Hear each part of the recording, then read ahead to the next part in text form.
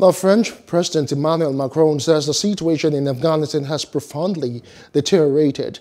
Macron said this while visiting Ireland as a suspected suicide bomb exploded outside the airport and killed at least 13 people.